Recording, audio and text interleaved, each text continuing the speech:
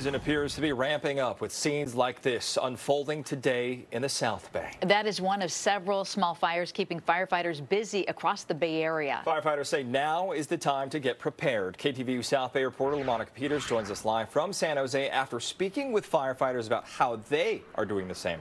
LaMonica. Yeah, so far, no structural damage or injuries have been reported for any of these fires, but CAL FIRE says this is a reminder that wildfires can happen at any time, despite all of the rainy weather we had earlier this year.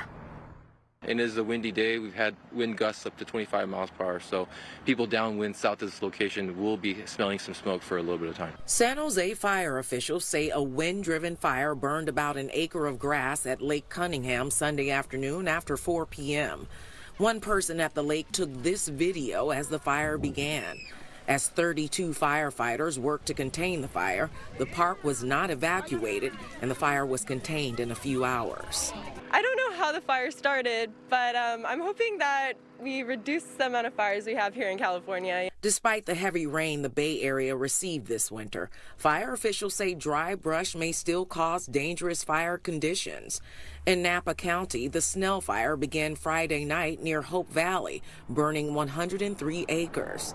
As of Sunday evening, the fire is 90% contained. CAL FIRE's Napa unit says they'll continue removing burning materials inside the control line, and a strike team will remain on site overnight. We're really kind of in mop-up operations, and that's just our crews working to make sure that we're extinguishing hot spots, maybe removing hazards from trees, felling trees, and doing that type of work to trying to get this thing shored up. CAL FIRE says the fire conditions they see now are typical for this time of year. From January 1st to June 13th, CAL FIRE's Napa unit says it has battled 83 fires covering 29 acres, a much smaller amount compared to this time last year. But Clay says people shouldn't let their guard down. Now is really a good time to start doing some of that work around your home, that defensible space. Clearing brush and vegetation, giving yourself that safety buffer around your home should a wildfire come your way.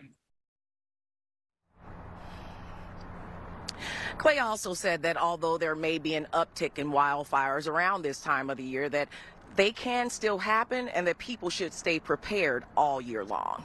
Greg? Always good advice. LaMonica Peters live in San Jose for us tonight. LaMonica, thank you. Another small